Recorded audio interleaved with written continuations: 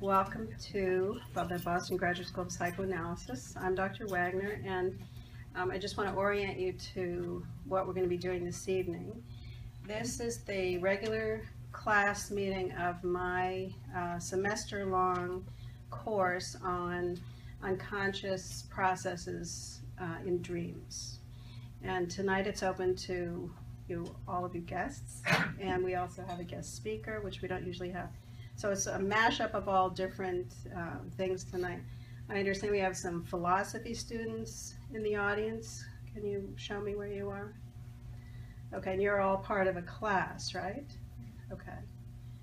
And we have some BGSP students who are in my course sitting in the front, and maybe people who've heard about it for the first time. Is anybody here for the first time? Okay, so some brand new people. Great. All right, well, welcome everyone. BGSP is a combination of a psychoanalytic institute and a graduate school. So we offer the full psychoanalytic training and also academic degrees.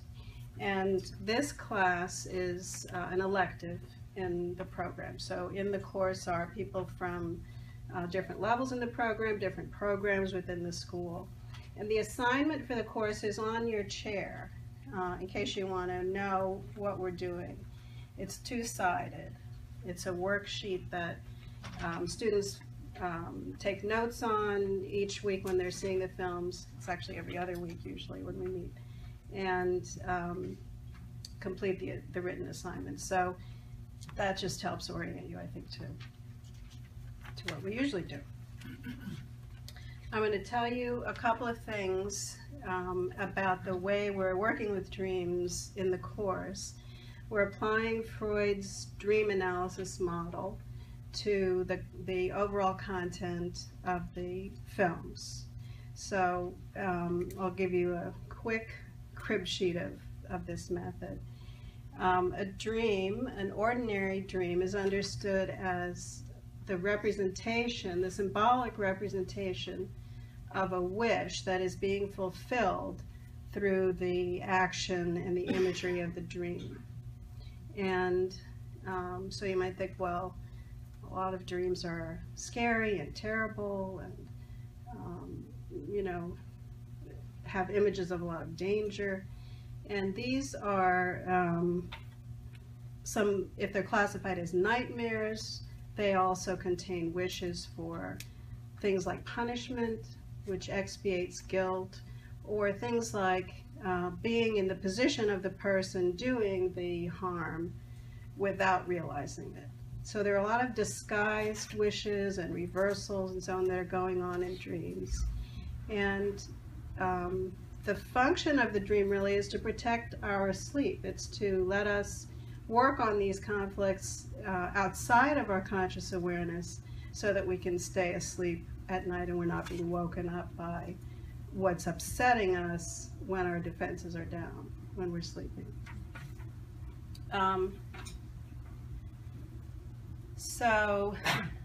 Symbols. I'll give you an idea of some of the symbolic representations that are in this film. Can you still hear me?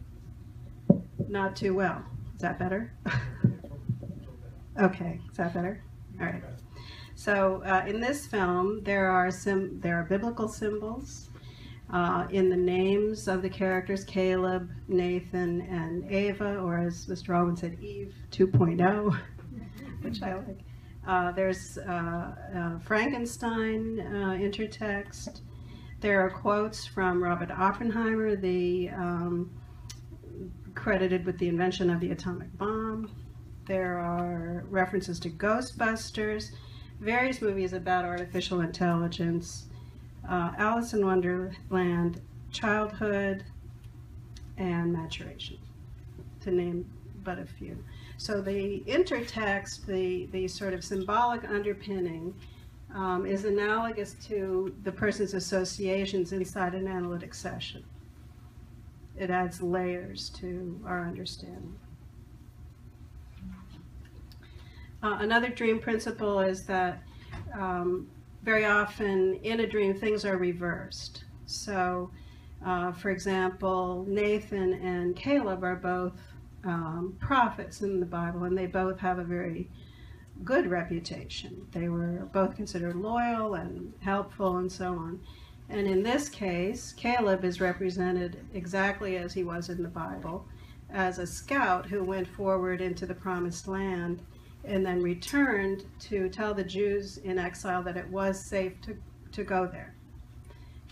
Nathan, on the other hand, is depicted in the film as a complete reversal of how he was in the Bible.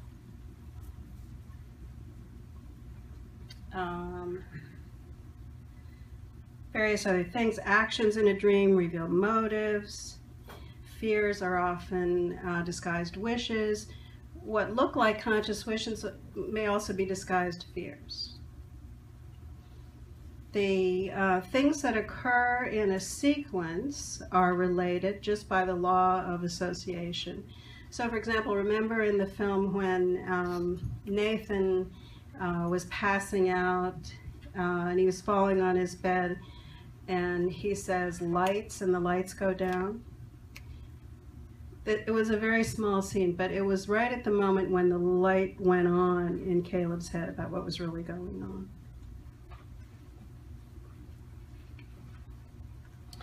And finally, each part in a dream, each character, each action, each event, each association, each subtext is a part of the dreamer's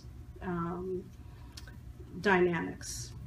So it might be the wish, it might be the defense, it might be part of the history, it might be something they're projecting, and usually is something they're projecting into other people. But when you use dream analysis to analyze a cultural product like a film, or when you're trying to understand your own dream or your patient's dream, to look at the whole thing as a reflection of the conflict that the person is having. And in this case, the case of a cultural product, the conflict that a culture is having. So us in this age of technology. Look at the whole situation and then analyze the wish structure from there, rather than just the parts, rather than just the story of one character, for example. Finally, dreams and especially wish-fulfilling fantasies in literature and film very often have a round structure. So remember when Caleb was, when the helicopter dropped him off, do you remember what he said? He said, "Are you going to leave me here?"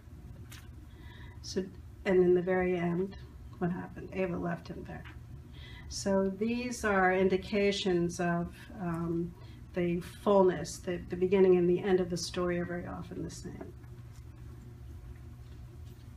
Then I'll just tell you one more thing about dreams. There's a separate, well, there are nightmares, which are different from ordinary wish-fulfilling dreams. We're not going to talk about those tonight. And there are anxiety dreams. And I think this is this film can be classified as an anxiety dream. And the wish in an anxiety dream is different from an ordinary wish-fulfilling dream in that the person is calling up a small dose of what's making them anxious in order to practice mastering it. So think about anxiety dreams where you're, suddenly it's the exam and you haven't studied and you don't even know where the classroom is, and yet you have to take the exam. Or, you're at the drugstore and suddenly you're naked and everybody else is clothed and you don't know how you got there. These are, sort of prototypical anxiety dreams. So I'm going to argue that this dream is a rehearsal. It's a sort of practicing how we can deal with dangers in the current world that we have, specifically related to our technological capacities.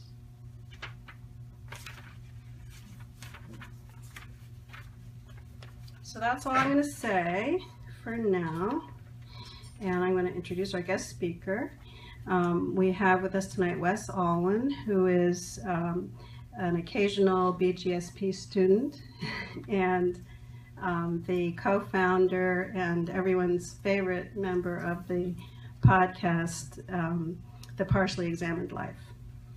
So Mr. Allman's going to talk about 10 minutes with a philosophical angle. And then we're going to have a discussion, and we're going to try and make links between all these things. And everybody is welcome to participate at that point. Any questions so far about this?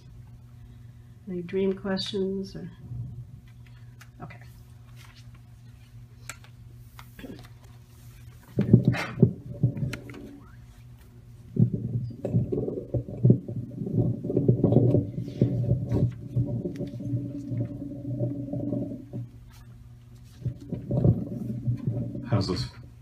How's it sound? Good? All right.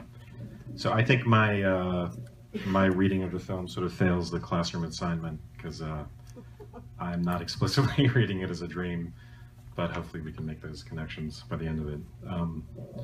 I did want to mention that I advertised this talk on Facebook, and I actually had quite a bit of trouble advertising it because they kept rejecting the ad.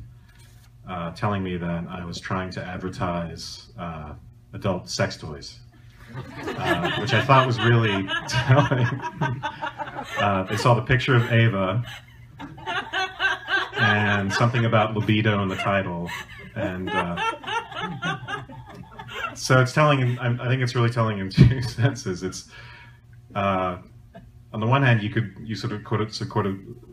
sort of re-ask the question of the film, whether or not Ava has artificial intelligence, as whether she's actually a sex toy. And apparently Facebook falls on the sex toy side. And I say that because the sort of iterations of Ava leading up to her, right? Nathan's creations seem like sort of sex dolls. So it's only with Ava he has someone who he calls his daughter, and the relationship doesn't seem to be entirely sexual. So, and the other part of it is just, I couldn't figure out whether I was actually dealing with robots when I was arguing with them, trying to say, this is actually film discussion. This is not, I swear to God, it's not. Just read the description. And I got these sort of, I couldn't tell if the responses were automated because they were signed with people's names, you know. But the responses were so bureaucratic that, you know, they were essentially robotic. So I thought that was interesting. So I think, you know, so speaking of Ava and whether or not, you know, the difficulty in telling who she is, I think one of the things that really attracted me to this film was the subtlety of her characterization. If you think of the typical cliche depiction of a robot or an artificially intelligent creature in a science fiction film, there's often a lack of affect or sort of a robotic behavior. And the idea seems to be that it's one thing to breathe or to bequeath intelligence to some creature, but it's entirely another to give them emotions, affect, and desire, libido, all the things that go into that side of human nature. I think the idea is that those things are actually harder. So I think Ava really defies that. And in fact, I actually, just before I came into the talk, I looked at the shooting script of the film, which is actually a little bit different than the film because they cut out scenes, and also you get to read descriptions. So Alex Garland, the director of the film, is actually also a novelist before he became a filmmaker, has interesting little directions in there. Like, so he explicitly says Ava's voice is not, there's no digital artifacts in her voice. And you can see that the interesting way she's characterized, it's not like she's completely human, but she's not obviously robotic either. There's some suspense over exactly what she is and whether or not she has everything that's required to be artificially intelligent. So I think there's a poignance to her character. There's a sense in which she seems impassive, and maybe you think there might be some sort of lack of emotion there, but then there are poignant moments where she's obviously indignant, and there's a whole, there's the way she moves, which is different. There's a formality to it, but again, not obviously robotic. So, and I think the reason why that characterization is important is because the the film really speaks to the question of what is the relationship between desire and artificial intelligence, or really human consciousness, this human type of consciousness associated with language use and self-consciousness and everything that goes along with it. And I think, really Nathan, Ava's creator, Nathan, kind of answers that question up front. He has a theory about what's required for artificial intelligence. And the theory is that desire is necessary. Without desire, there's no motivation for human interaction. And without that component, you can't truly have a conscious being. So again, completely flips the stereotypical idea of science fiction, artificially intelligent science fiction creatures on its head. It's not just that you create this intelligent being and then maybe you can give them emotions as a bonus. The two things are tied together inextricably.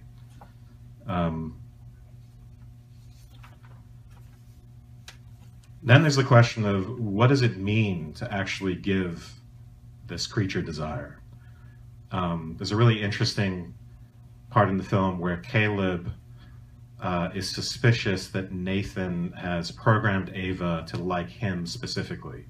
And then there's a sequence of scenes that leads up to a really great scene in front of a Jackson Pollock painting where Nathan's explaining to him that Ava, if he had programmed Ava that specifically, then she couldn't truly be artificially intelligent.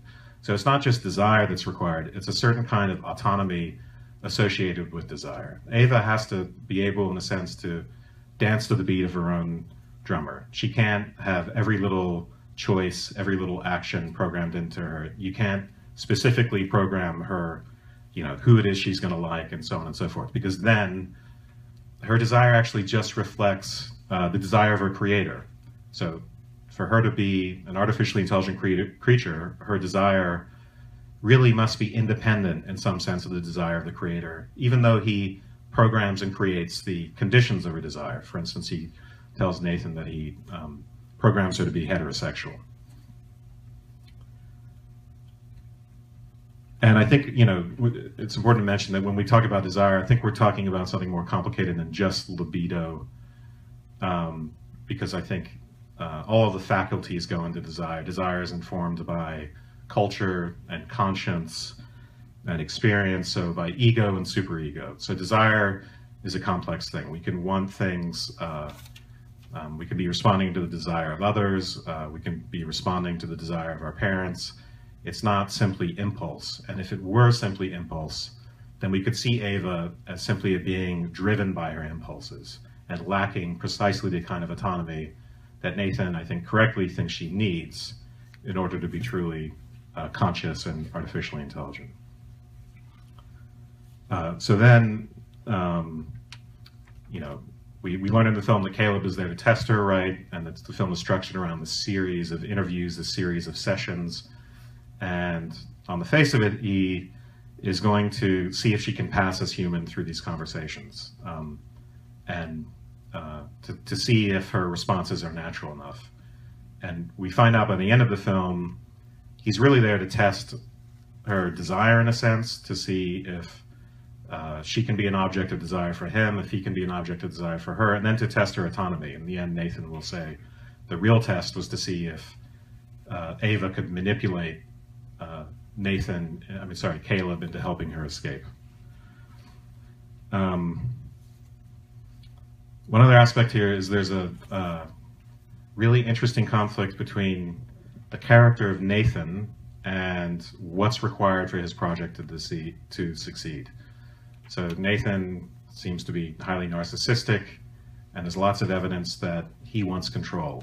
Specifically, he wants control over the desire of others. So for instance, Ava's previous iterations, the different versions that have led up to her, as I mentioned, sort of look like sex dolls, and there's a point in the movie where Caleb finds parts of them, or various parts of them, or whole dolls, deactivated in Nathan's wardrobe. And we find out that Kyoko is a robot, and he's using her as a sexual partner, but he keeps her mute. So there's lots of evidence that Nathan part of his project, and it's interesting that Caleb asked him, well, why did you give Ava desire? And he explains, well, desire is necessary, but part of it is you can see how Nathan is using technology in a way which enables his seclusion, right? He can have a sexual partner, and he can have certain kinds of pseudo-human interaction up to a point without the demands that real human beings make, and without the costs of real human relationships. He can sort of have his cake and eat it too. So that conflict between the desire of the creator and the desire of what's created, the necessity that the creature's desire sort of become autonomous of the creator's desire, I thought was a really interesting one in the movie. One scene I think we should talk about is this really interesting disco scene, which is, I think, one of the first things I thought about, because I didn't understand it when I saw the movie. This scene where, and this happens not too long after the Pollock scene, where Nathan has lectured Caleb about the necessity of autonomy, right? And then he flips a switch, his living room turns into a disco, and Nathan says, I'm going to tear up the dance floor, and him and Kyoko do this synchronized, choreographed dance routine, as if to say, actually, I do prefer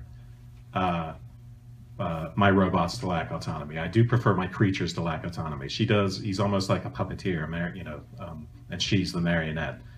She's doing exactly his routine, but what's required for artificial intelligence is that she execute her own routine. So we can think of Kyoko as a previous iteration of Ava that hasn't gotten to Ava's level of advancement, and in a way, that's what Nathan prefers. When we get to Ava, we have someone who has her own will, wants her own freedom, and so at a psychological level, she's on the verge of freedom, or maybe is free, but he has to keep her imprisoned. So that's the only way he can control her.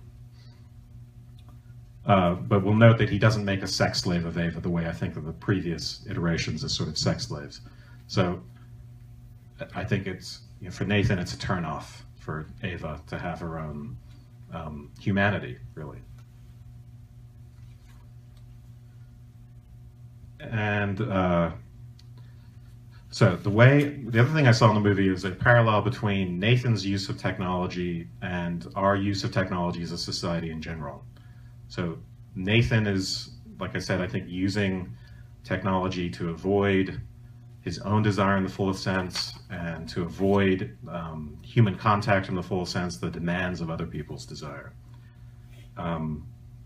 And so I began to think of Ava as sort of the final stage of our advancement, of an advance that is reflected in our smartphones and our other smart things. And I think it's telling that we call it a smartphone, right?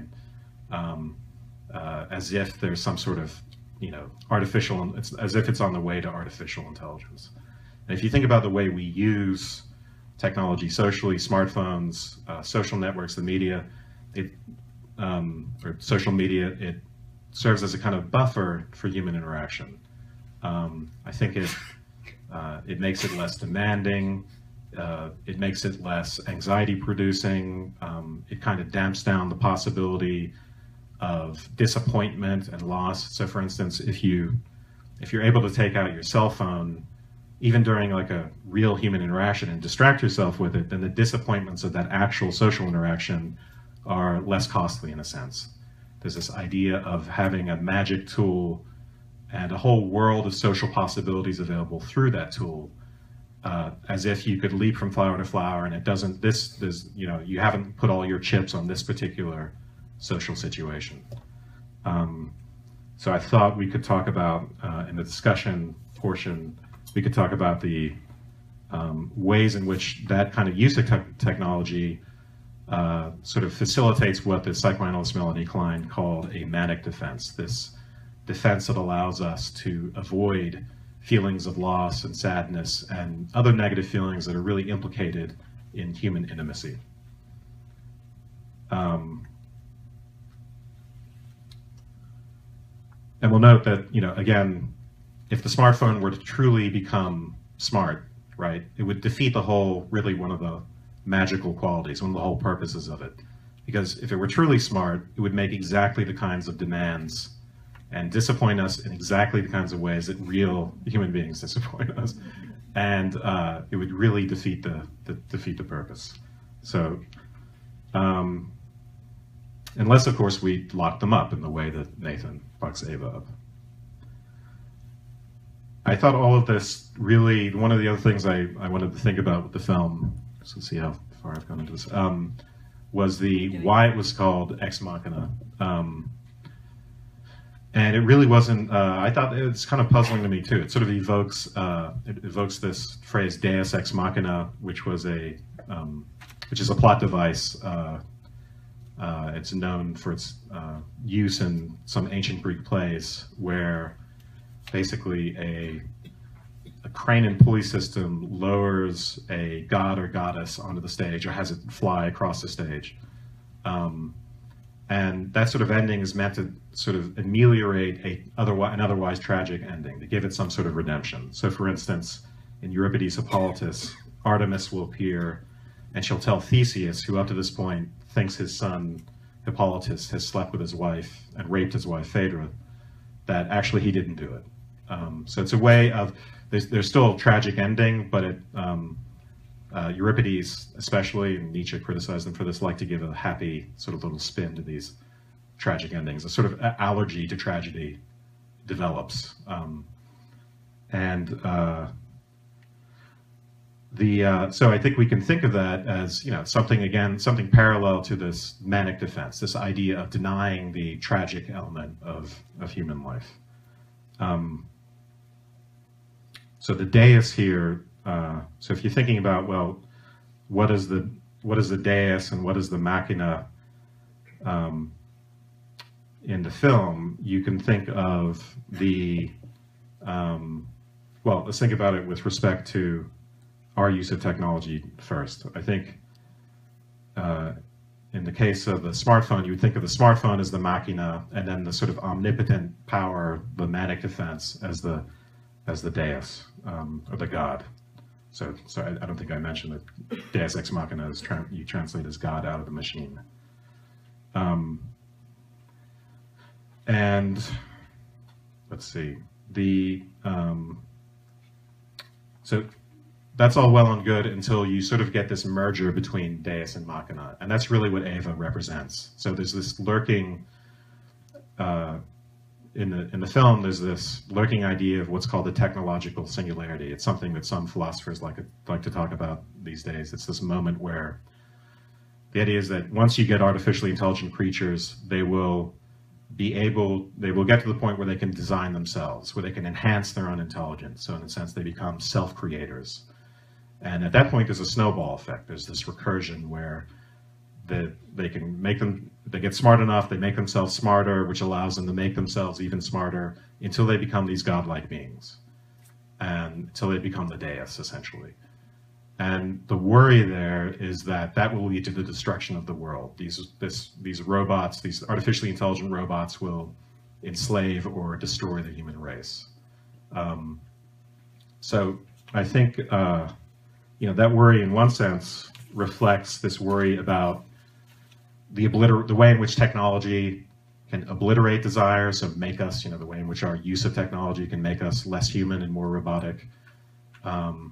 Because you get this idea that robots might obliterate desire on this cosmic scale, get rid of humanity altogether. But it's interesting that Nathan, as a side note, Nathan actually is not that worried about it. He sort of embraces this idea that he is the person he's excited about being the person who might be bringing about the end of the world. And I think that fits with his character of someone who is interested in obliterating the desire of others, even as he gratifies his own desire. But then the question of, what does Ava represent in the end? Is she this kind of malevolent, godlike creature it's the beginning of wiping out the human race, or is she something else? Because we might think that if she actually possesses the desire that Nathan thinks she must possess to be artificially intelligent, that's not all that bad. Does it matter that she doesn't have the flesh of a human being? In a way, it's possible that with desire and affect and emotion, she sort of carries on this project of human consciousness, regardless of what kind of physical body she inhabits.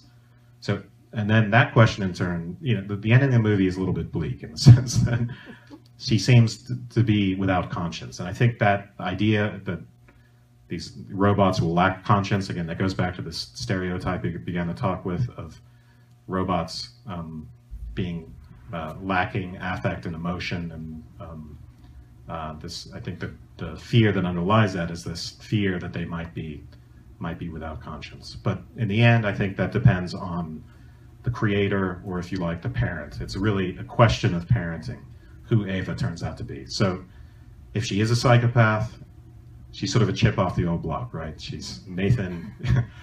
She's really more like her father than we would like her to be. But of course, she could represent something else. So that's the ambiguity, I think, at the end of the film. So we can lead into the discussion now.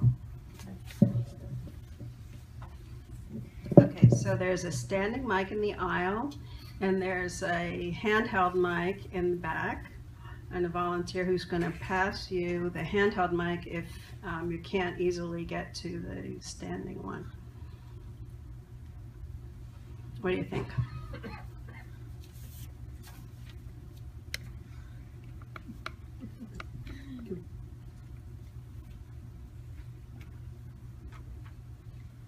Well, I'm standing here by the camera, but I'll Can you hear in the back?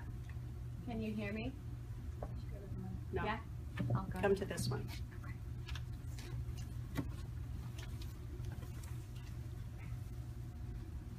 Wes, you're taller than I am. Like you, I puzzled about that Deus Ex Machina part, and I kept looking though for where is it? It's got to be there, and I landed on Kyoko, and I wondered if you had any thoughts about that, because in some ways she's this character who does literally out of the machine offer this miraculous solution to liberate, if you think of Ava as the protagonist, the damsel in distress. But at the same time, I thought she represented another fear that we have with technology, which is about the threat of compliance as opposed to cooperation when you are dealing with a creature of autonomy or of some, intelligent, independent experience. So I just wondered what you thought about Kyoko's role and whether you could speak to that. Yeah, I thought that was really interesting. I watched the film again right before coming to this talk because I realized I hadn't seen it in a while. I would have forgotten all these interesting things. So I didn't have a chance to watch the movie again. Who was Kyoko? Sorry. So Kyoko is the Asian. The other girl. Who turns out to be a robot. Nathan's mistress, who turns out to be also a robot. So, and she helps. It's unclear. So she ends up helping Ava escape in the end, in part by helping her murder Nathan, which I think he deserved, if anyone deserves it. But so what's interesting, I think, about Kyoko is that, I think we're meant to think of her again as a previous version, as one of the. I think at some point he calls Ava version 9.6. So I don't know how many of these versions are supposed to be, but I think we're supposed to think of Kyoko as one of them, and she has a level of advancement that he's comfortable with sharing his bedroom with and sharing his house with, and that includes making her mute. Although I think she actually whispers to Ava at the end, and he tells Caleb that she just can't speak English, which of course is not the case. But for whatever reason, we don't hear her speak in the movie. But what's interesting is she makes this actual transition from obedience and from lack of autonomy to autonomy. She actually develops as a character in the movie, and I think usually in a film that kind of character development is not reserved for a supporting cast member. She's really has if you think about it, the strongest sort of development from obedience to complete rebellion. Because Ava, it's unclear. It seems like she's manipulating the situation all along. She has her own will all along. So I think it's interesting that we get to see that it's almost as if Nathan has designed someone in Kyoko who is on the verge of having a will. And so she has enough to be a satisfying companion for him, but not too much. But in the end, it turned out she's capable of evolving. Remember the brain, the gelatinous brain that he wants to be able to reshape itself. I think we can think that apparently that has happened with Kyoko. So. I want to know what you think about whether the interaction between Ava and Kyoko meets that test of, what was it called, something singularity? Because Ava learned from experience, but she was also able, evidently, very quickly to transfer to Kyoko a lot of information that Kyoko had not already had, and Kyoko seemed to take that in and be able to act on it immediately. So it sounds to me like that met that test. Say more about met what test? That test of what you're calling something or other singularity. What is it called? Oh, right, yeah. So technological singularity. Yeah, so that's a really good point. And I actually had forgotten about the sense in which, Ava is also influencing Kyoko. So we can see this as, so the technological singularity is really worried about this sort of evolution, although I think it's generally cast in terms of robots designing better robots. But if we think of an artificially intelligent creature as sort of having the psychological plasticity necessary to be intelligent, we could think of them evolving without any sort of hardware changes, right? And then, and we could think about relationships as one means of that sort of evolution. And I really missed that, this idea that Ava influences Kyoko and helps her cross this certain threshold, and then Kyoko in turn helps Ava. So. Yeah, can you come to the mic, or you're going to get the cordless? Good. Hello? Yes. Okay. So we were talking on the drive-in. We're both PL aficionados. Both gone through all 128 episodes. But we're talking a little bit about, we've talked about how Ava evolves, but we were talking about at what point do we start having obligations as sentient beings, as emotive beings to this creation. I mean, we started to do that with some species of animals. There are some countries that's declared dolphins to be non-human persons. We're trying to figure out what that means. But as the robots become more self whatever, at what point do we then have corresponding obligations to them? I'm going to let Mr. Alwyn answer that, but just to underline that you're introducing the moral element, which I think is a big part of this film, and which we can talk about more both in the philosophical and the psychological aspects. I think it's so that's sort of one of the paradoxes of this. At the point where you have this ability to create artificial intelligence, it sort of rests on psychological autonomy. And of course, any creature with psychological autonomy is going to want actual autonomy. It's not going to want to be kept in a room the way Ava's been kept. Right? She's never even seen the outside when we meet her. So, in a way, our obligation is to free them. That's I think that's the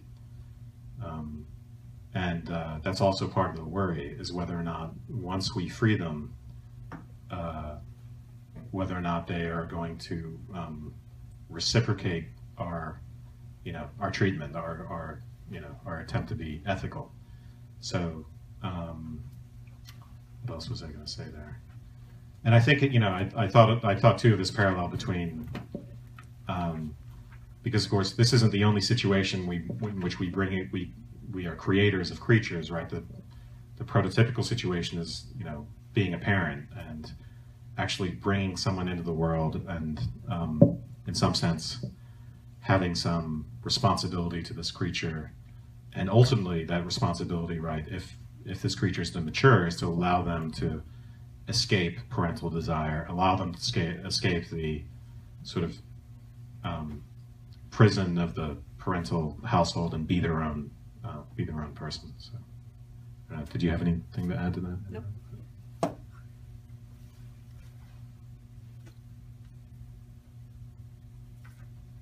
What else? So, can you hear me? Yeah. So, Wes, thanks for your comments. I wanted to ask you a little bit about this idea of desire a little more, because I think it's a useful term. So, the movie's interesting because, we violate the Turing test. So, he already knows that she's a machine. Right. So, now we're just really figuring out, does she have a mind? And so, the theory of mind then becomes a really big question there. It seems to me that the notion of desire is there, but a very specific type, and I think that type is manipulation. So, Nathan's manipulating Caleb, and vice versa. And for Nathan, the real test is whether or not, Eva can manipulate Caleb to convince him to help her out. So I was just wondering if there's a sense here, whether or not there's kind of a darkness about this that's viable. That is, the thing that makes us human is the ability to manipulate each other in these ways that aren't positive ways. So some of the worst forms of torture are forms of manipulation. So I'm just wondering if anything like desire fits into that idea for you of manipulation actually being the key to what it means to be human. Because, like in Blade Runner, we have like the emotion test, and maybe that's not enough. Or the Cartesian test, language, maybe that's not enough. Maybe you have to be able to really treat people poorly to really be a human being.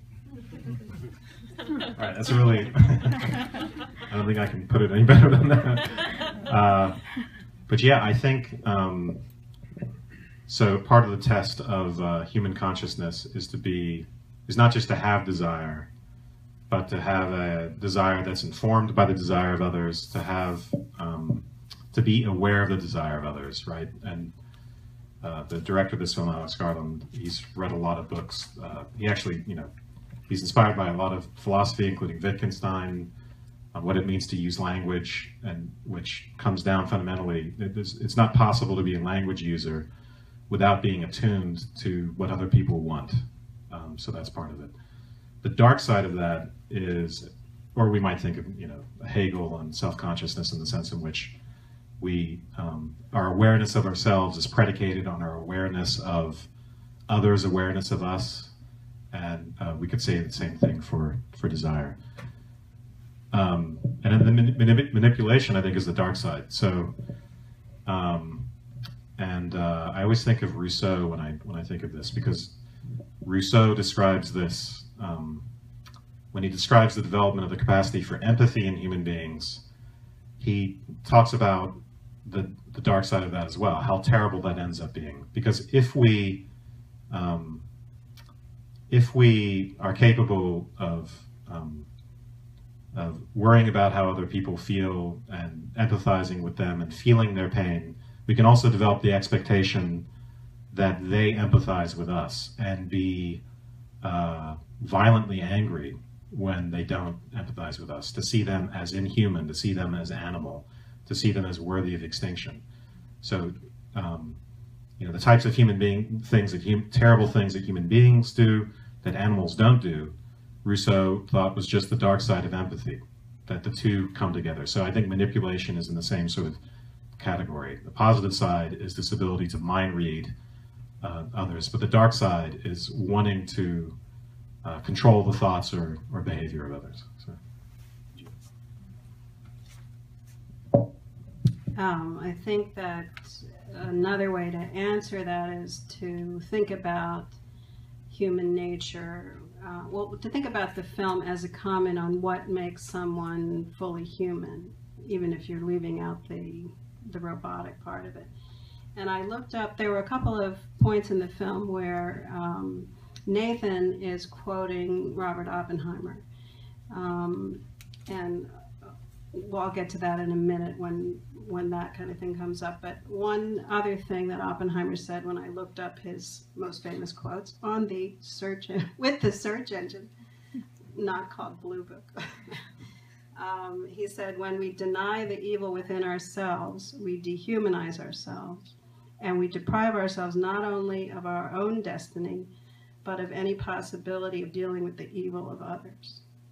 So I'm not sure I would agree with you that in order to make an artificially intelligent creature human, we would have to endow them with evil qualities, but I do think that there is a great deal of evil in all of us and in human nature.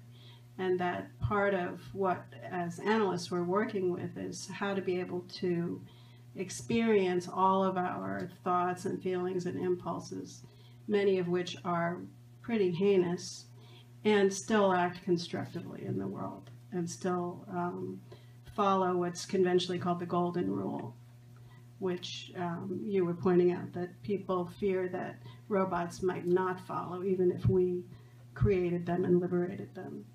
Maybe they wouldn't reciprocate.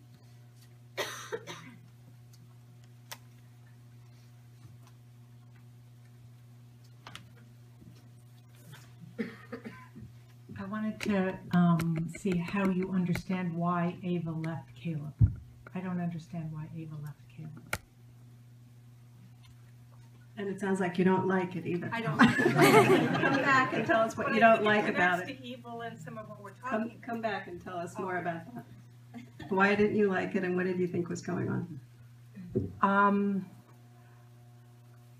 Well, I think if, from what we're talking about here this evening, if she understood somewhat the need to manipulate in order to gain her autonomy, she may not have been trusting Caleb, actually, in some way. And there was a lot of points there where you could tell that Caleb had out-manipulated Nathan, or Nathan, you know, like that, where you thought actually Nathan had. So it kind of fed the feeling of we shouldn't be trusting anybody here. So maybe she had that going on, in which case I could see why she left him, because she wasn't sure he'd let her be free of him if she needed to be free of him. But, and he was clearly wanting to, he's quite attached. But other than that... She asked him at a certain point, and this was after she had killed Nathan. I think it was after she had killed Nathan. She asked him if he would stay there. Will you stay here? Remember that? Yes. And he just repeated the question. He didn't answer it. And then she sort of, you know, went, yeah, only not so big. Well, she goes and changes herself into, she gets skin, or robot skin. I think it was after that. Was it after that? Yeah. I thought she left him there while she went and did that and said, will you stay? No, I not. have a Okay. chronology here. Anyway, so what if it's, so she, if she went like Here's the that. thought I had at that Yeah. point, and I'm not sure about it either. Maybe other people can weigh in on this as well. It looked to me that she was considering, at the point where she had gotten rid of the tyrant and she could get free, she knew that the doors were going to be opened when she outed the power. It looked to me like she was considering trading freedom for love. It looked to me like, and this is a conventional bargain that a lot of people make, and a lot of women, frankly, make. So it looked to me like if Caleb had said, yes, I'm going to stay with you, she would have reconsidered whether she was going to become as autonomous as she did and leave. And this goes to the question of desire, particularly in hysterical character, where, let's just say a woman, because it is conventionally women who have this kind of character, although not always. The dynamic of that is that you experience your own desire as if it's located in the other person. So remember in the scenes where both Ava and Caleb were uncomfortable being the one to choose. This was in the early conversations. What should we talk about? You say, what should we talk about? No, you say, what should we talk about? The location of the desire strictly internally is uncomfortable. And some personalities have an especially hard time with that. And what they do is adapt themselves to the desire of the other and enact the other person's desire. So it looked to me like there was a little bit of consideration about that. But when he didn't say, yes, I'll stay with you, she was like, I'm out of here. Going for freedom. Yeah. Other people have ideas about that question? Why did Ava leave, Caleb? Okay, other questions? Can you get the mic over here? Raise your hand, Ms. Torf. I don't think he can see you.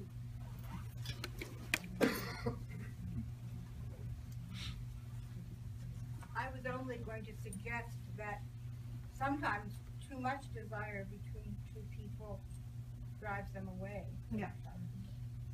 There's a certain fear. Absolutely right. Ava felt suffocated by Nathan. He was too needy. Right. But I also wanted to say something about the prototype for this, in a way, was like 2001, where it was very simplistic, because the good was embodied in these sugary characters of the astronauts, and Hal was all evil. So I understand the writer read Arthur C. Clarke, but he evolved something much more complex.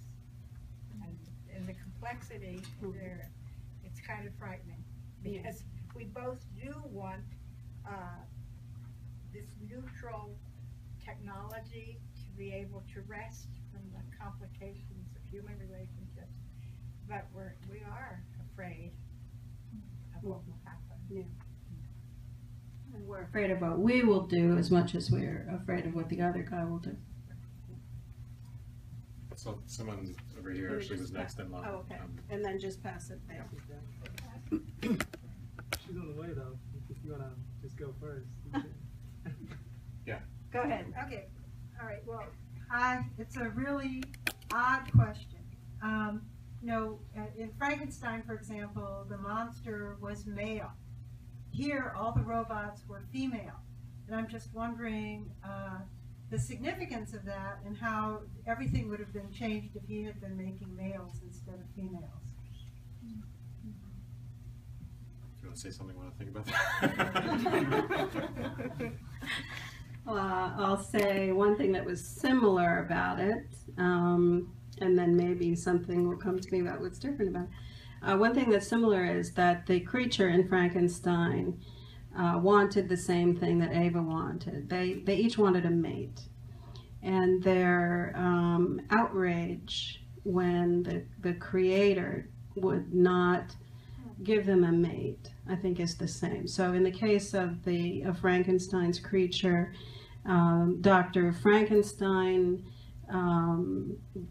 designed the female counterpart of the creature and then didn't animate her. He showed her to his male creature and then refused to animate her. So it was really rubbing his nose in what he couldn't have. And in this case, Ava, I think, goes to Dr. Barnard's question that Ava could almost have Caleb, but not really. But I do think that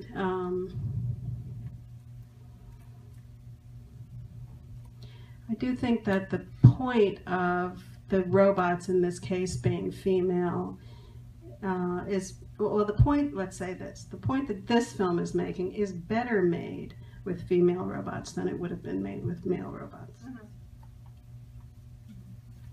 And are you saying that because of the sort of stereotypical, relationship between male as objectifier and desire and female as object and so on? Yeah. Okay.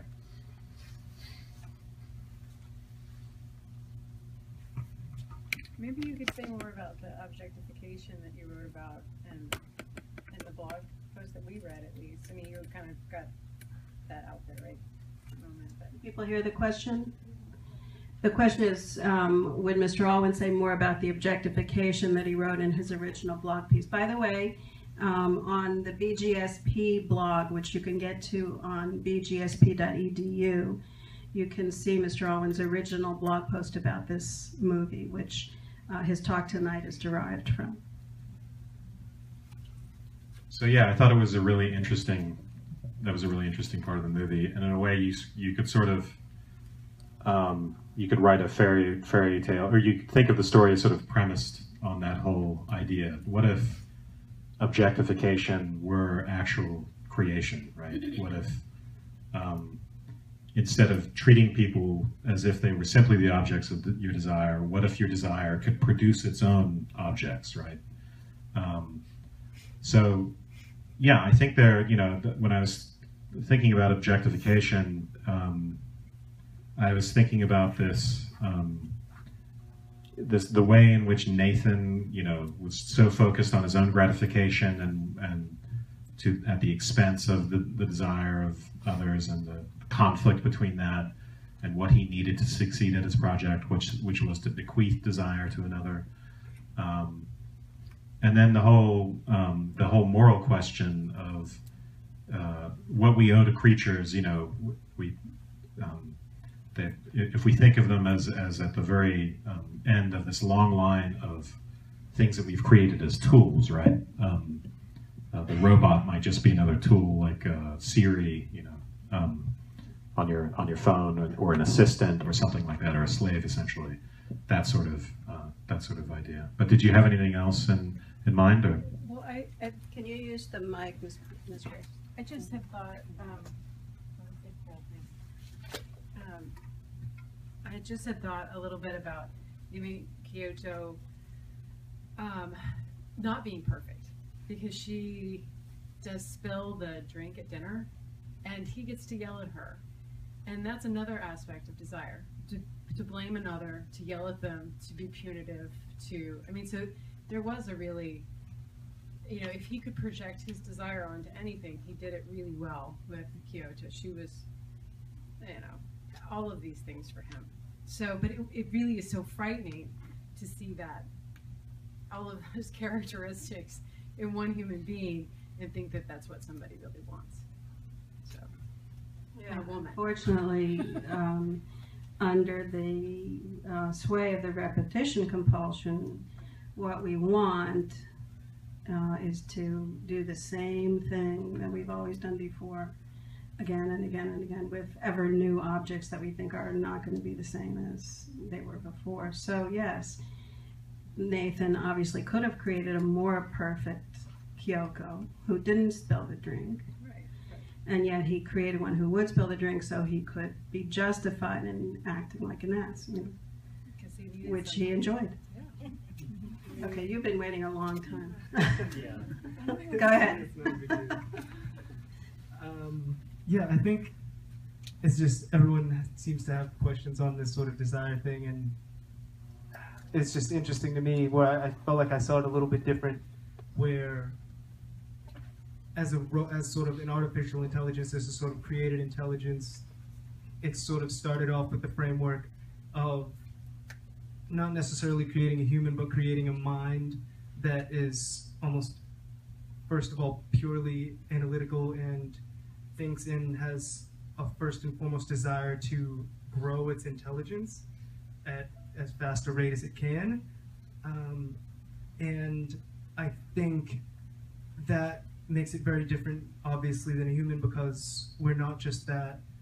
We also have the desires or the survival impulse to not get hurt, feel things that we enjoy, and everything becomes life and death for us. If my parents don't like me, I'm just gonna die. Or if this person doesn't like me, that means the end of my world. Or,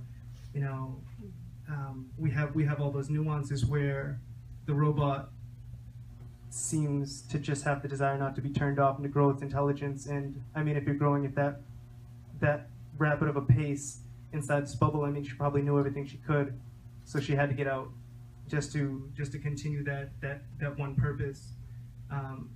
And so it's hard. It was definitely hard for me to see, like, okay, is there more than just that purpose? Is there actually desire, or is it all just purely analytical thought, just working its way to fulfill that one desire?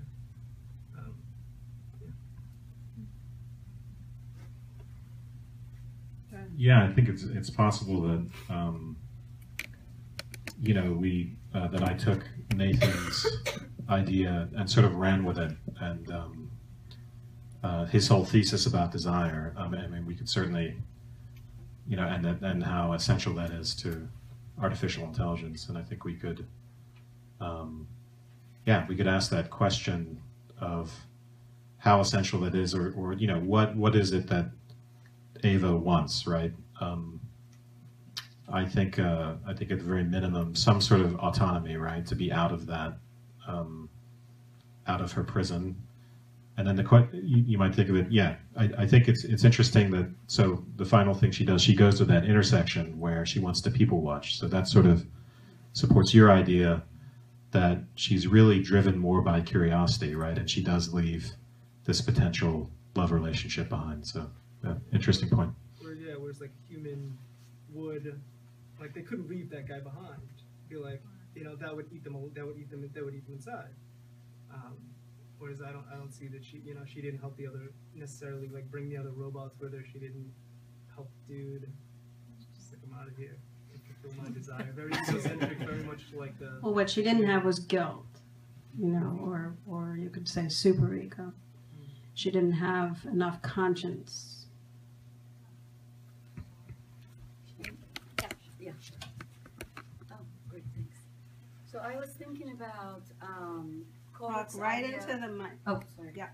I was thinking about Kohut's idea of deficit, that you know, for the healthy maturation of the self, it's very important the early relationship with the infant and the mother or the caregiver, and we can all agree that Nathan, as the parent, you know, totally sucked in that. So I would like to think that, you know, she never developed that kind of capacity. That's why I think she was able to leave everybody behind. And it also made me think about, you know, Pinocchio starting this, you know, manipulative, lying, you know, creation of Geppetto, and his love literally turns him into a real boy at the end. Not only love, but guilt. Okay? Because Geppetto was swallowed by the whale, right? And Pinocchio blamed himself and felt remorse about that. And it was at that point that he became fully human. And that is a very important point, that Ava lacked guilt, like her creator. But if Geppetto wasn't that loving person that he was, he wouldn't care if he was eaten by sharks or anything else. Right. I can talk loud. Can you hear in the back? Yeah. And I don't think so. Thank you.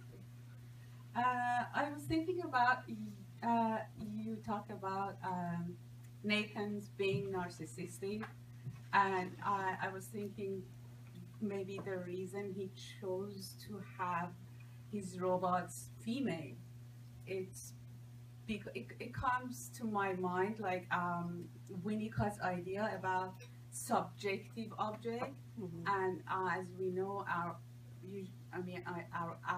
first object is our mother and a female.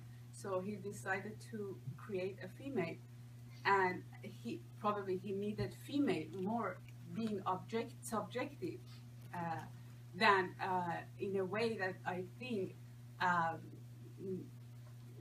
Kayla was another object of him, of Nathan, right?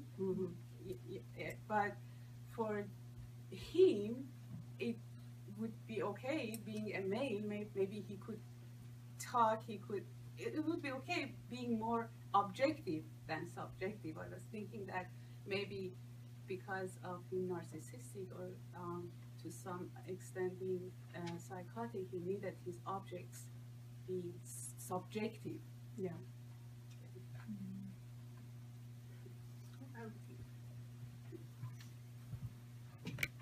I think some of my insights were that Caleb really ended up establishing a relationship. I think goes back to what happened to him when he was 15 years old, and he lost his parents. So there he was. He said he was a year in rehab, and that's where he really learned how to work with computers. So at a very broken point in his life, he's establishing a relationship with computers. So it's in some way very natural that he would have this affection or affinity toward her. Another really interesting question I thought was when she asked him, "Are you good?" And she relied upon it. She relied upon him being good. And from what I recall, he doesn't pose that question back to her because there was a lot of give and take. They throw the same questions back and forth to each other, and he never asked that of her. But she was really counting on that goodness. And again, I think he really assumed that she would show him kindness and wouldn't lock him in. And he really, I think he calculated her incorrectly. Yeah.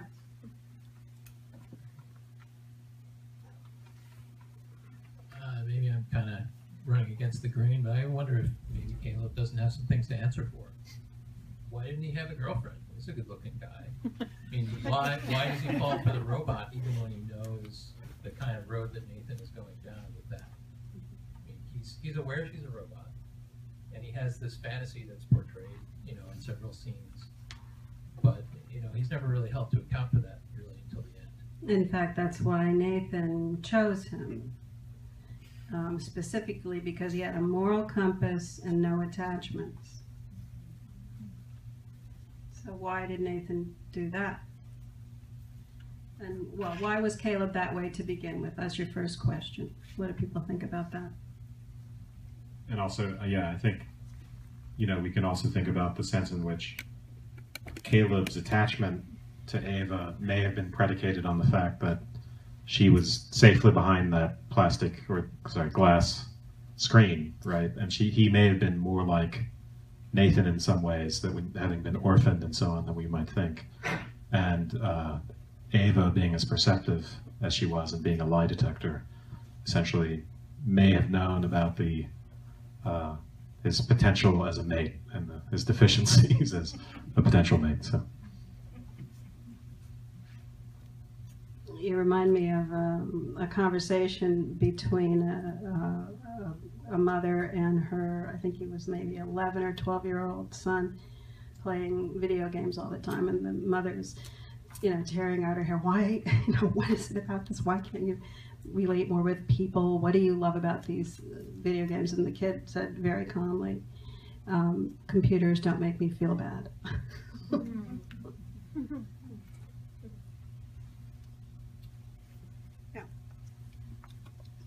Should I come up? Yeah, come on here. I feel like that's bringing me back to Kyoko. Sorry for being a terrier, but I can't let it go. I kept thinking about sort of the levels of affect. I mean, we have Kyoko's, she's an advanced machine, right? Nathan has kept her, and she's serving a purpose, and she's functioning pretty well, even if we consider her failures as part of her functionality, because that allows Nathan to abuse her, which he enjoys, as Dr. Wagner mentioned. But previous iterations had there's something unsettling about her lack of affect, I think. There's something threatening when she is lying on the bed and watching Caleb go through the wardrobe of bodies. And there's something unsettling when she begins to undress herself for Caleb, assuming that he wants something that he then is totally freaked out by. And then we see the videos of these previous iterations where there was too much affect. And there's is it Kayla, or I don't remember which one it was, who loses it. It's the same problem all of these robots have. Why won't you let me out of here? And that robot showed the sort of core of rage in its full expression by destroying herself, trying to get out. And then in Ava, what's achieved is this safe level of expressing affect that's not threatening, but it's there anyway. And together, Kyoko, who's the flattest, and Ava, but the flattest and the most compliant, and Ava, who is able to preserve her autonomy by flattening her affect to protect her from being suspected of having intentions and feelings and, you know, an agenda. That there's something about that that I thought was also related to the fact that all the robots are women and all of the people are men. But Can you say more about that? I can. There are a lot of assumptions I think built into it. But what is it about women having feelings that is so threatening to men? How much time do you have? Well, I can answer that question now. Well, one thing I was just thinking of when you were talking about that is, so we might see Ava's accomplishment as a development of ego, right? A development of the ability to manage affect, to manage, you know, desire in such a way that she can ultimately get what she wants, right? By playing this game, playing this this human game of, unfortunately, you know, manipulating other people. But that's point is well taken about the.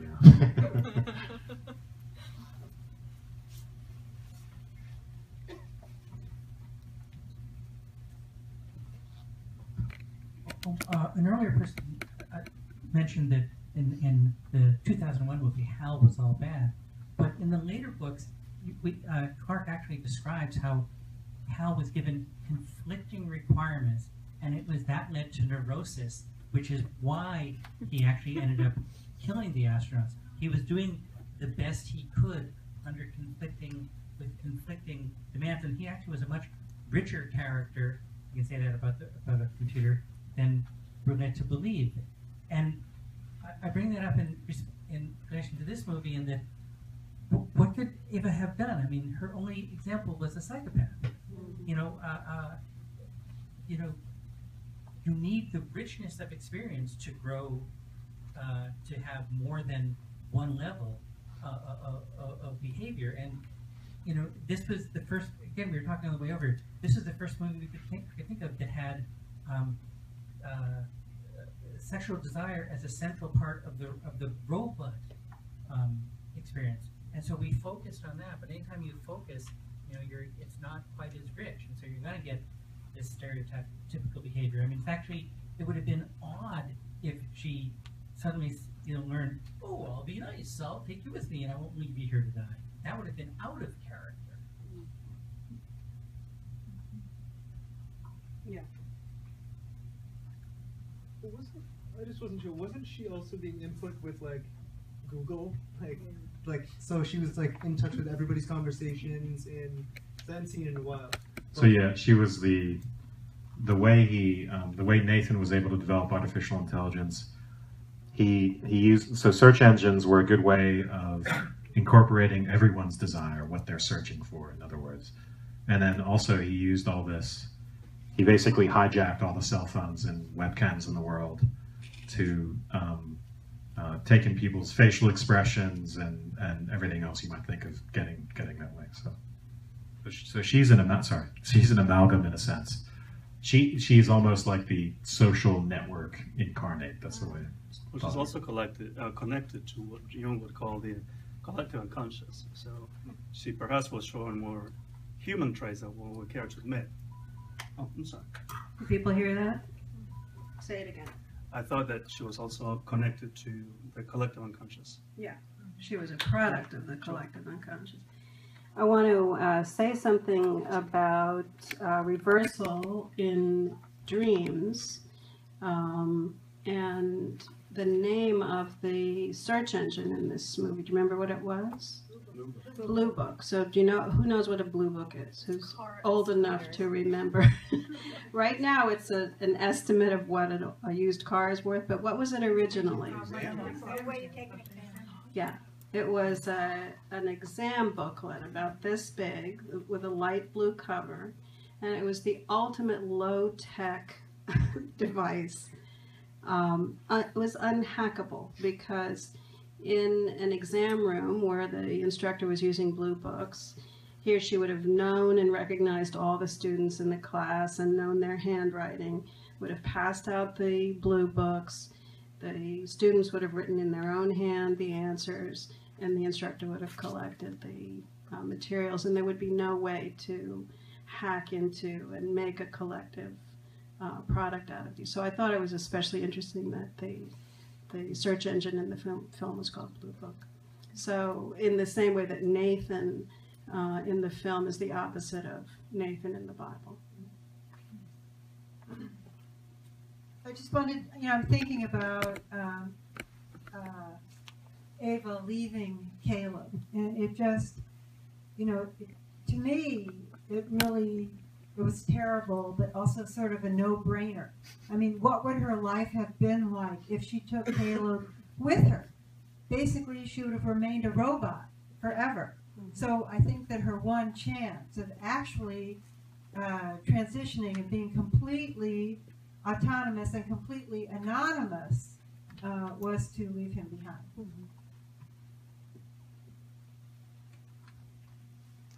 Yeah.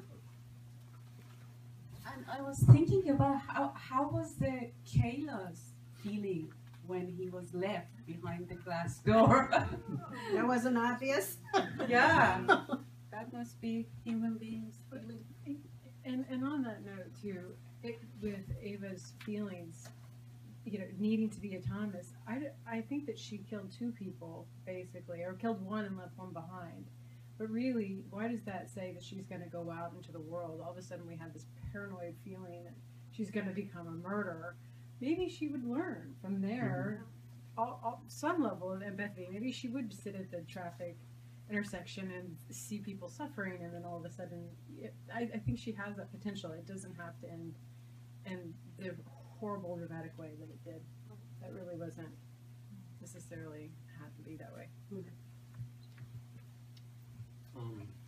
I was actually originally going to make a very different comment, but I just want to comment quickly on the scene where she leaves.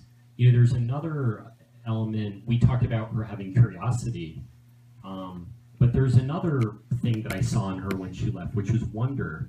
There's that very significant conversation about, I think it's Frank Jackson, who the philosopher who had the Mary in the black and white room. And he alludes to that story or to that thought experiment. And when she finally sees color, you see that her having this experience of not just curiosity, but really just wonder at the feeling we think maybe of being human. And I thought that was a very significant scene. It suggests that there's a sort of innocence there, and you get the feeling she's not so much evil or a psychopath. She's just not thinking about Nathan at all. Yeah. She's not there yet. But I also there's another scene that I found significant, which forget who brought it up. Well, when Kyoko spills the dinner, and he yells at her. But then he says something which I found interesting. He says, no matter how well you design things, something always goes wrong. Something, and then I was thinking about the power cuts. The fact that even, I felt like there was a theme of the fragility of technology, and not just the dangers of it. There are these power cuts, which ironically, his creation is initiating. So it's like technology undermines technology, not just the humans who created technology. Even his well-designed robot can't. I mean, there was a hypothesis that he designed her that way, but I interpret it as just no matter how well you design things, you can't get it right.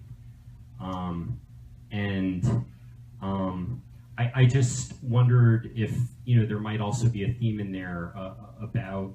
Oh, and then when Ava attacks him, there's this sort of Terminator-esque scene where she's sprinting down the hall. You think she has super strength. It turns out she's not that strong. He actually overpowers her immediately and breaks her arm. So there's kind of this sense that technology is not all powerful. In fact, it seems very human throughout the movie and its sort of limitations. But it's powerful enough to put the human being behind the door. So I thought your comment about the Mary, Frank Jackson's Mary thought experiment, right? Mary is the right name, right? So the idea there is that it's not enough. If someone were blind, it wouldn't be enough to describe light to them theoretically, to give them the experience of experiencing light and color, right? You couldn't say, oh, it's electromagnetic radiation. You could tell them everything they needed to know theoretically about what it was to experience color, but never convey to them the idea of what that experience was. And so Ava, she is built around secondhand experience, right? And she has very little firsthand experience. She has the relationship with her father, so to speak, Nathan, and then she has the relationship with this young man. Those are her two direct experiences of the world.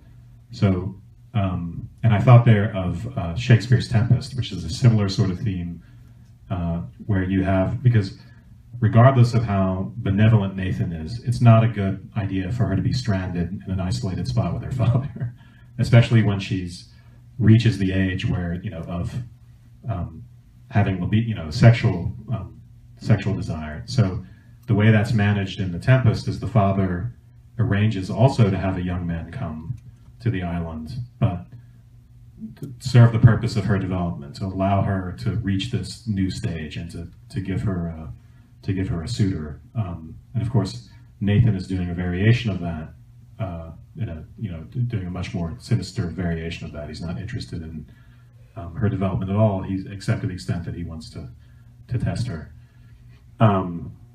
But the other thing, I think that point speaks to the possibility of her continuing to learn, right? What's going to happen? And this whole idea of her having wonder, which when I just watched it again, I was struck by that because it's a really jarring juxtaposition. First you see Caleb banging on the glass and it's really horrible, but she has this look of absolute wonder on her face. And the world is new to her and she still has a lot to learn. And it's really a question, what's going to, how she is going to change, how she is going to develop. So. And in that way, Ava is much more like a child who uses objects, adults, the mother, for her own purposes, for her own development, long before there's any sense of mutuality or a sense that the mother is having a subjectivity of her own. These are developmental advances beyond where she has been. I'd like to go back to the theme that was brought up at the beginning about the name, the title of the movie, and not knowing anything about the dance theme or concept. I assumed it was actually that she graduated. She became human, ex machina, meaning that as she got out, she made the transition. Great idea. And I don't know if that makes any sense, but. That makes a lot of sense, and I hadn't thought of it. Yeah, so from the machine or out of the machine. Yeah.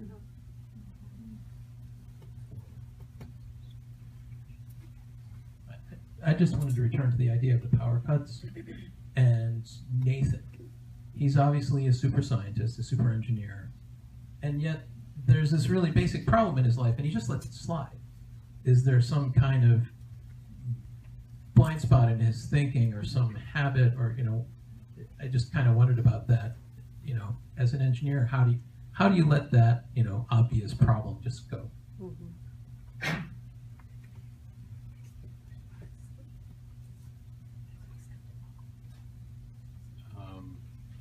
What's great about video games is they don't hurt you. I was thinking of a joke when you said that, a joke that an engineer told me about engineers. I think I could repeat this because an engineer told me. So the engineer is walking down the path and he meets a talking frog, and the frog says, I'm a princess, I'm an enchanted princess, and all you have to do is kiss me and you'll inherit we'll get married and you'll inherit the kingdom and everything will be great. And the engineer puts the frog in his pocket and goes walking down the path, and the frog continues to make her pitch. I won't put you through the whole thing, but finally she says, what is your problem? Don't you believe me? I'm really a princess. And he says, I believe you. And she says, well, what is it then? And he says, well, a princess is a person, but a talking frog is cool.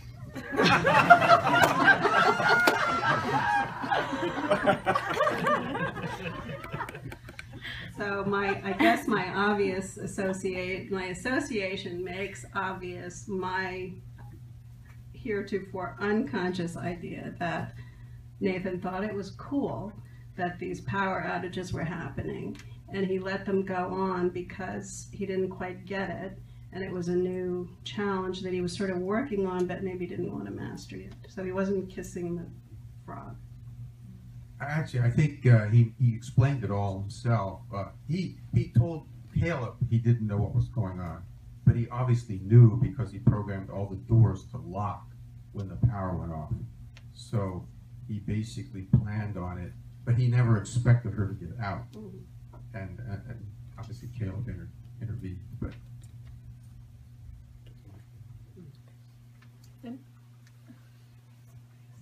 I just wanted to comment on sort of what you were saying about the Ex Machina and sort of the development or sort of becoming human. I think it was interesting because at the end how she obviously left the dude in the room, and so she's sort of dramatizing or doing what was done to her, and which is a very human thing to do, and then left. And I also wanted to comment on this sort of so I don't know, I think that's a really human thing to do with just coming to yours. But I also think the part of Wonder was really cool, where I think how you're saying, where it's a very two-dimensional way of being. And if I was going along the same train of thought that, you know, she's programmed to learn, I mean, obviously she hits a cap, and then the actual computations that she would have to see on the outside world would just be incredible, and just infinite calculations in the outside world, which I think leads to a little bit of hope, because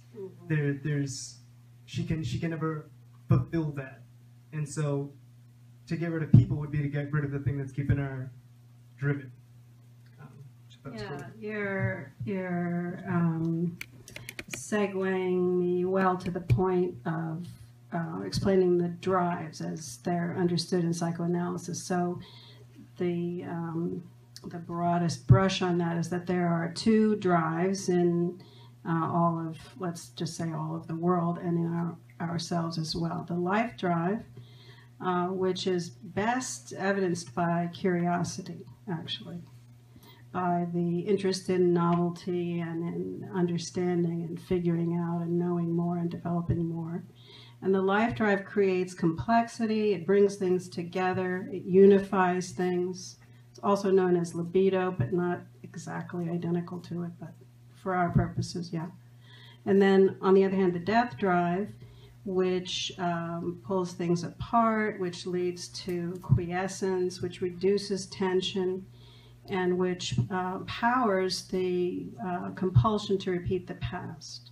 So we do things the way we've always done them before, not really because we want that outcome, but because it worked to reduce tension early on in childhood when our minds were developing.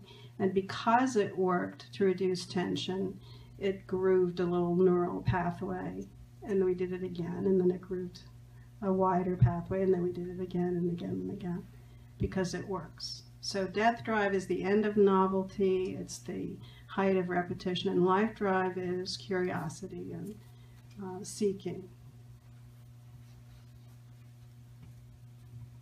So then as long as the world remains to be the talking frog, humanity doesn't have to worry about Eva's destruction.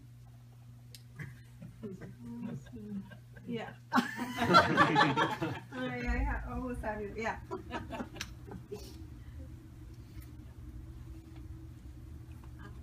Could you comment on the symbolism of the frozen location, which is originally supposed to be Alaska, but they think it's in Norway? Does that have any symbolic value? I didn't think about the frozenness. I thought about the male-female symbology of the mountains and the waterfalls. So I thought that was sort of backstory to the conventional battle of the sexes, the masculine, rock traversed by the feminine water. That's as far as I got. There's also that great scene at the beginning of the movie where I think Caleb says, "How far is his estate?" And it's like, "We've been flying over it for 2 hours." So this sort of, in a way, it's a metaphor for the size of Nathan's, ego, which we're about to learn about, and the sense in which, despite the fact that he's prefers to be secluded and in this reclusive spot, that seclusion actually occupies a lot of territory. So.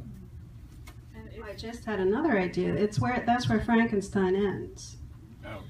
So I don't know if people have read Frankenstein, which was incidentally written by a pregnant teenager. Did you know this?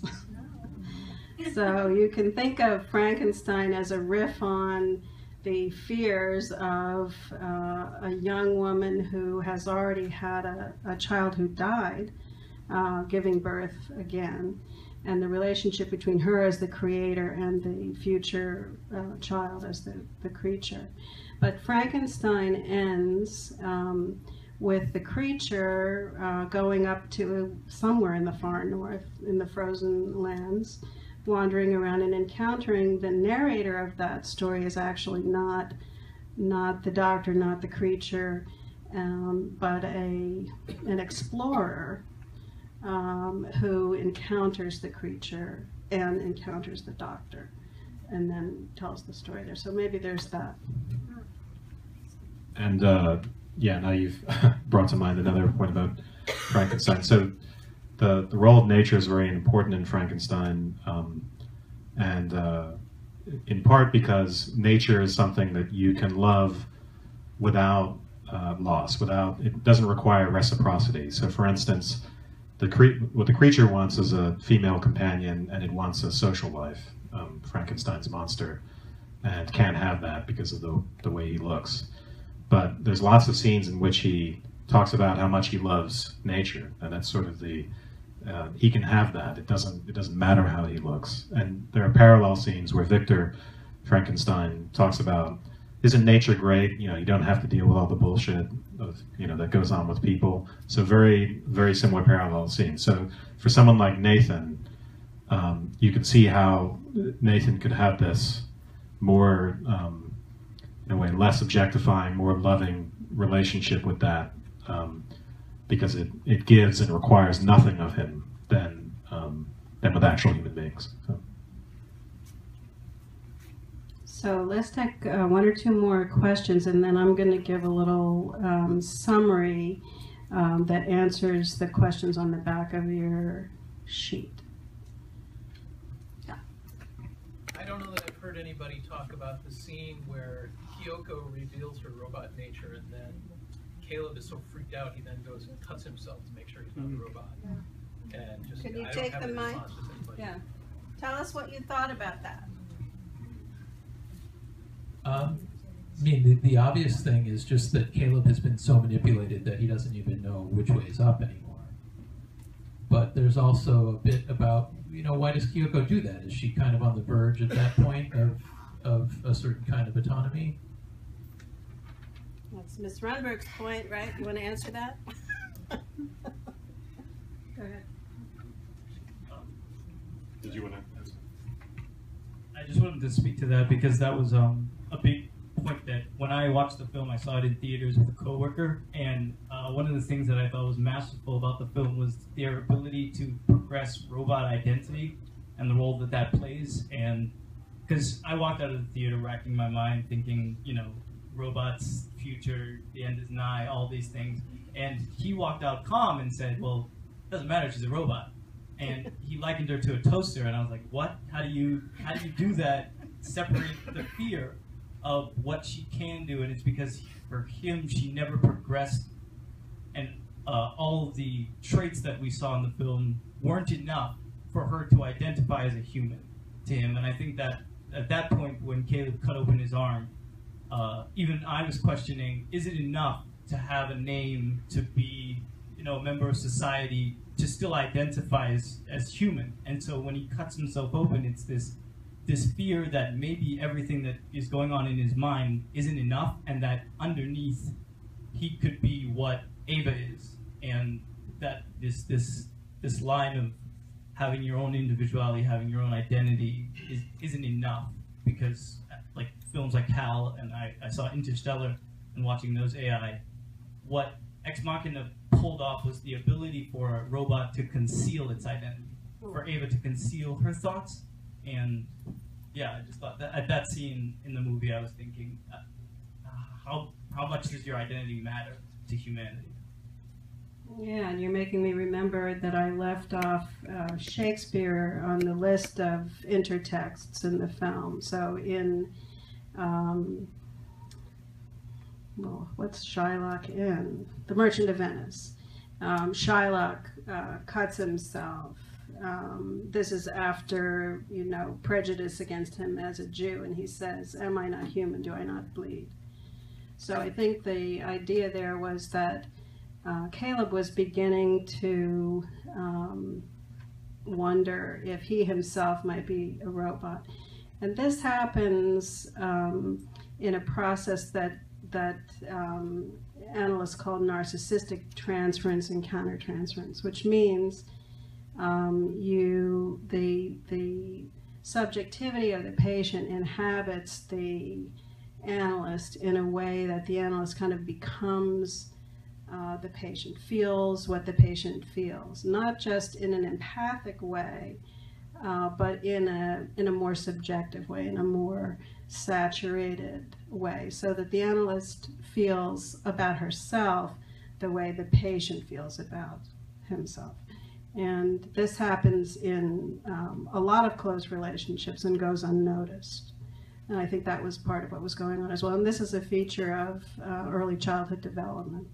The mother feels directly the experience of the child.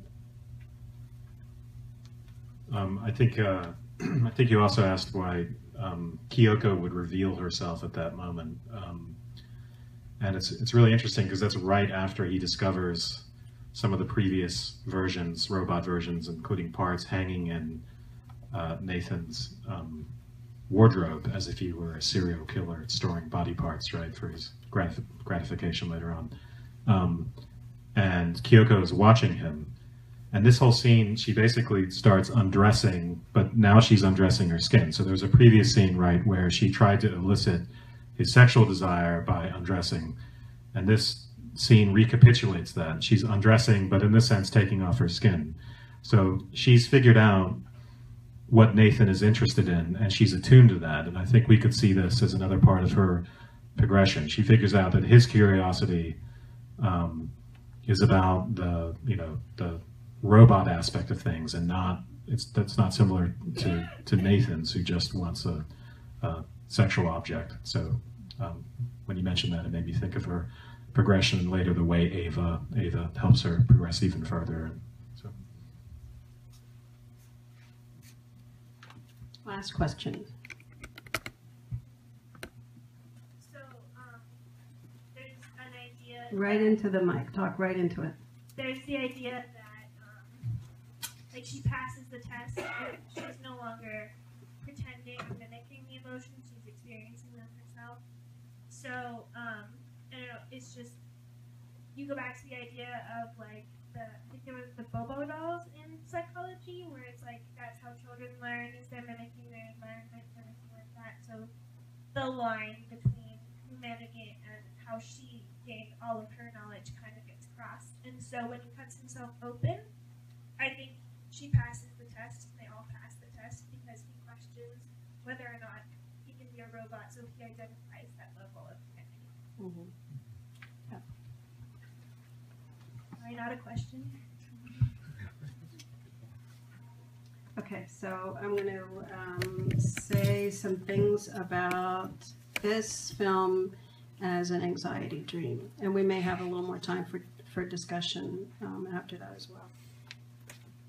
So on the back of that sheet, on the section that the doctoral students are answering, the last question is, using Freud's methods of dream interpretation, what is the wish represented as fulfilled? So I thought of this as a way of arousing a certain set of anxieties in order to practice how to deal with them. And these are the dangers and anxieties that I think this is a partial list of the dangers that were represented in the film. So someone is watching everything that we're doing at all times. And this is from the first scene in the film when Caleb is looking at his screen. You see those little blue lights around him, and you see that the camera on his computer is watching him. And later on we realize this is Nathan, right, watching his reaction. And it's signaled when Ava says the reason she's outing the power is so that they can see how they behave when no one is watching them. Another danger is that we, as humans, we have to make choices that show our responsibility in matters that we can't control. So despite the fact that we live in a chaotic world, we have to act anyway. And the results of our actions are our responsibility. And as someone recently said to me, adulthood is when, despite the fact that the way you turned out is not your fault, it is your responsibility. Another danger is we still live in a world where men seem to make most of the consequential choices and where women continue to be controlled. Slavery is not over. Trafficking is not over.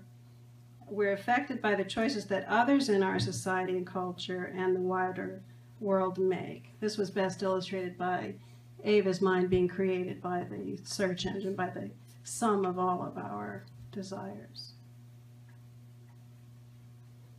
Being free in a dangerous world is a mixed bag. Our sexuality constitutes what Nathan called an imperative to interact, but withdrawal has its own dangers. So there are dangers on both sides. Our own selfish desires, maybe stoked by technology, can lead us to ignore the humanity of others. So illustrated when Ava asks Caleb, will you stay here? And he doesn't answer. And many other things too. But at the same time, other selfish desires, fueled by vast amounts of data about our choices, can be used to control us. For example, to convince young European women to marry jihadis and become sex slaves. Being a good person, Caleb, is not enough in a world where others can be and are being switched off. Good people, such as Robert Oppenheimer, can do destructive things without realizing it. Being with someone, when Ava says, I want to be with you, do you want to be with me? He also didn't answer that question. Being with someone has been made so easy that deeper attachment may never form. So Caleb and Ava both abandoned each other. They each abandoned each other. The quote that I looked up and that I recognized was from Oppenheimer. Happened when, let's see, Nathan's roaring drunk. He hasn't passed out yet. And he and Caleb appear to be bonding. Caleb is getting him hammered. And Nathan says, in battle, I don't know if he says this whole quote, but he says the end of it. In battle, in the forest, at the precipice, in the mountains, on the dark great sea, in the midst of javelins and arrows, in sleep, in confusion, in the depths of shame, the good deeds a man has done before defend him. And then he repeats that, the good deeds that a man has done before defend him. And this it's actually from the Bhagavad Gita, which is an ancient Hindu text. And Oppenheimer was apparently soothing himself with this after he recognized what he had done. But really it's about karma. So karma is actually just the law of cause and effect. And it's not as magical or mystical as Westerners usually interpret it as. It means all of our actions have effects. And our good deeds have effects as well as our bad deeds. But they don't wipe each other out. I read you the other Oppenheimer quote. Oppenheimer also said, "It's perfectly obvious that the whole world is going to hell. The only possible chance that it might not is that we do not attempt to prevent it from doing so." This one puzzled me for a while. I'll read you that again. "The only possible chance that it might not be going to hell is that we do not attempt to prevent it from doing so." And those of you who were in my class when we did Chinatown, I think this might have been what Jay Giddes was talking about, in doing as little as possible. It's because anything you do could turn out so badly. More dangers. "The knowledge that we're creating things that will likely turn catastrophic doesn't seem to stop us." It didn't stop Oppenheimer, it doesn't stop Nathan and Caleb. Look at climate change. Nathan and Caleb seem to agree that artificial intelligence is like the atom bomb when they quote Oppenheimer again, quote, "I am become death, the destroyer of worlds." And Nathan says, "Oh, it's Prometheus, man." Another danger is, in order to become a desiring subject, so an individual person with her own autonomous desires, it's necessary to hate. And this is a point that parents don't usually like to think about. But developmentally, hate comes before mutual love. It doesn't come before dependency and, what I'd call infant love, which is based on dependency. But it does come before reciprocal mutual love. So Ava says to Nathan, right before he tears up her drawings, Ava says to him, "Is it strange to have made something that hates you?" And this is the window into the way of reading the film that is about raising children and, what the parent has to tolerate. Not just the freedom of the child, but all of the affects. So here's another reading of the Deus part. If we follow Oppenheimer as he follows the Bhagavad Gita, the Deus in Ex Machina is, quote, "Death, the shatterer of worlds." So here's this quote. And this is what he said after the bombings of Hiroshima and Nagasaki. He quoted this: "If the radiance of 1,000 suns were to burst at once into the sky, that would be like the splendor of the Mighty One. I am become death, the shatterer of worlds." So God creates, but God destroys. More dangerous. Technology is not inherently dangerous. Oppenheimer agreed with Nathan when he said he created Ava essentially because he could. So Oppenheimer said it this way: "It's a profound and necessary truth that the deep things in science are not found because they are useful. They're found because it was possible to find them." So it's incumbent on humanity then to bring the moral compass, or the life drive, and all the attachments that the life drive creates to the task of using technology in service of constructive aims. So if we look at the film as a cautionary tale about child rearing, as we do with Frankenstein, the challenge is to raise a child who must love us enough to become civilized. Children accept our civilizing influences out of love and out of need, and hate us enough to become independent. One who can internalize our protections enough to protect herself, but still risk the attachments and losses that love will bring. One who can treasure her life while treasuring the life of others and endeavor to choose a path that's good for all of us. Ava didn't get that far, but maybe she's on that path. Okay. So, on the last page, I would say the central conflict in the film is between the wishes to connect, to love, to share desires, which exposes us to injury, loss, disappointment, entrapment, toxic responsibility, fear, all kinds of other terrible things that being with people exposes us to. And on the other hand, the conflicting desires, wishes to disconnect, to control, to dominate, to live in the bunker the way Nathan does, to avoid intimacy and thus be safe. But this exposes us to isolation, narcissistic greed, psychopathy, and all the extremes of that. So at base, it's a life drive, death drive conflict. Too much connection, too much love, too much need is not safe, too much withdrawal, too much aloneness, too much autonomy and protectiveness is too lonely.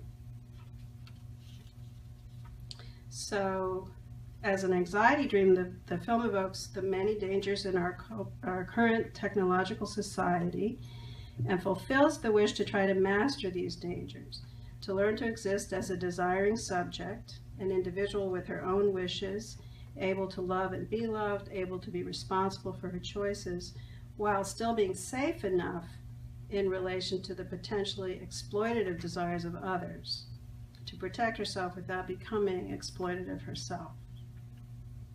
Or to put it in terms Nathan and Caleb used, how to have human attachments and a moral compass in an increasingly destructive cultural and global milieu that seems to be spiraling out of control. So how to follow the golden rule in a dangerous and unpredictable world.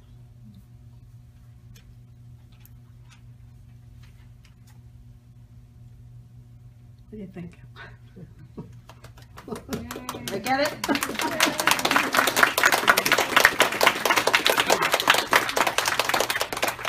We have a little more time. Go ahead.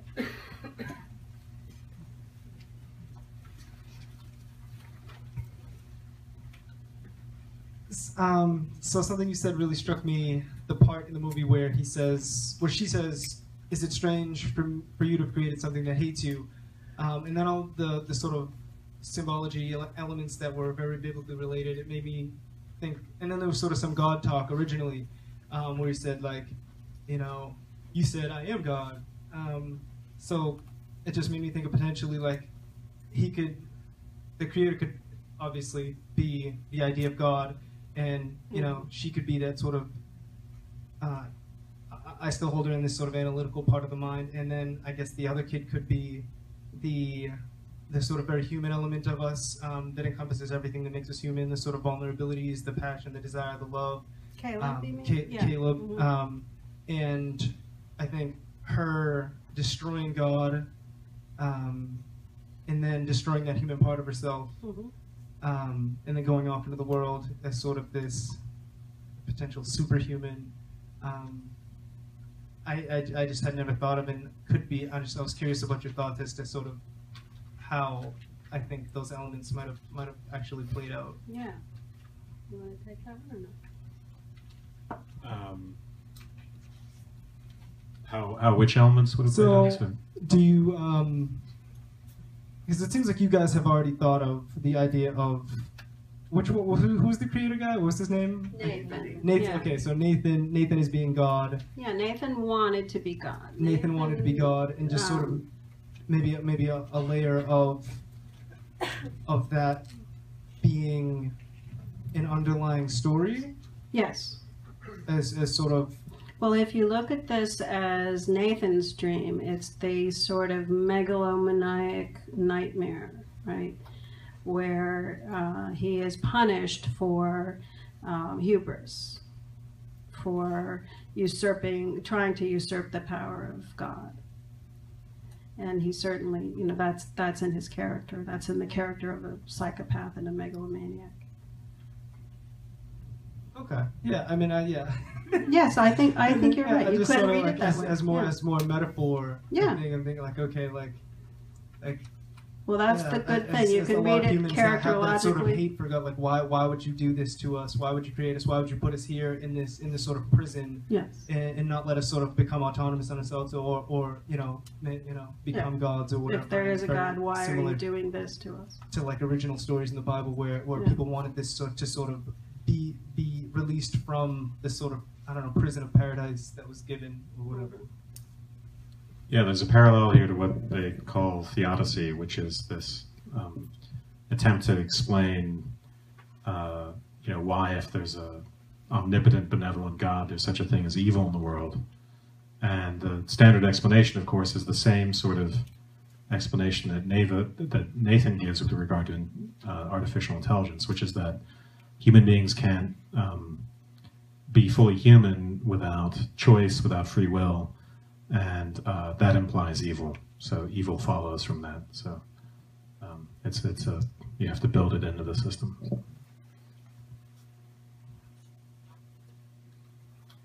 What is the symbolic value of Nathan being killed? Is there anything? What do you think? You have an idea. And where's your mic? Can you bring the mic up here? Thank you. Raise your hand. You can. Yeah. Thank you. I just thought about that after our friend talked about his being God and being killed by his creator. I don't know. I have no idea about that. It just came to my mind. Well, if you read the film as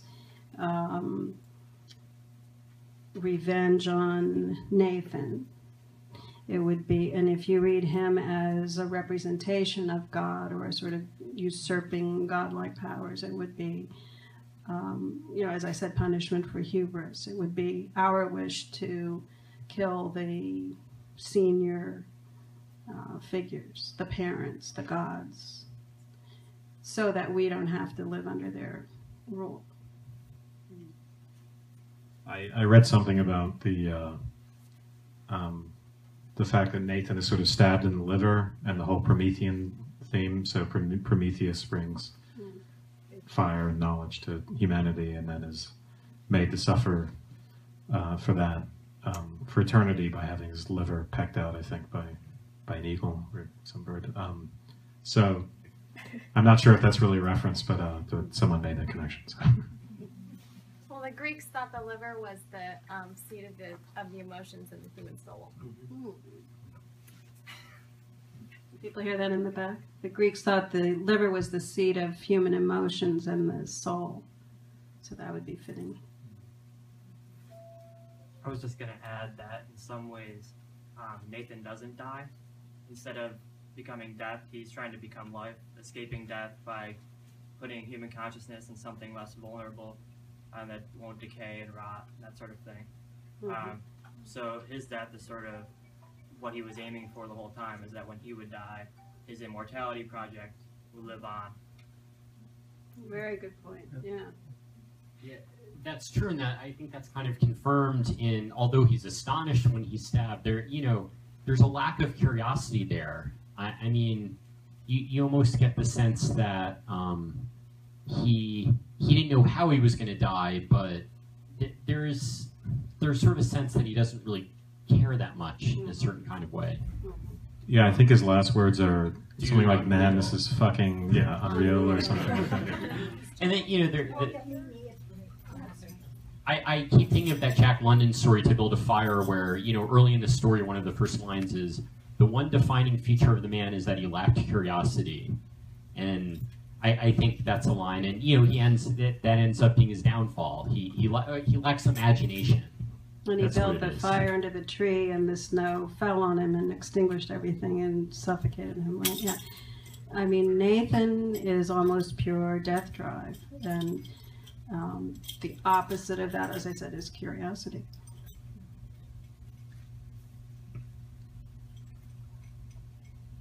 Last words. I think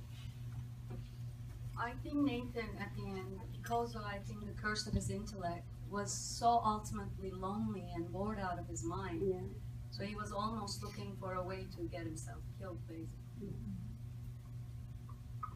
Yeah. Well, thank you very much. Thank you, Mr. Allen, for being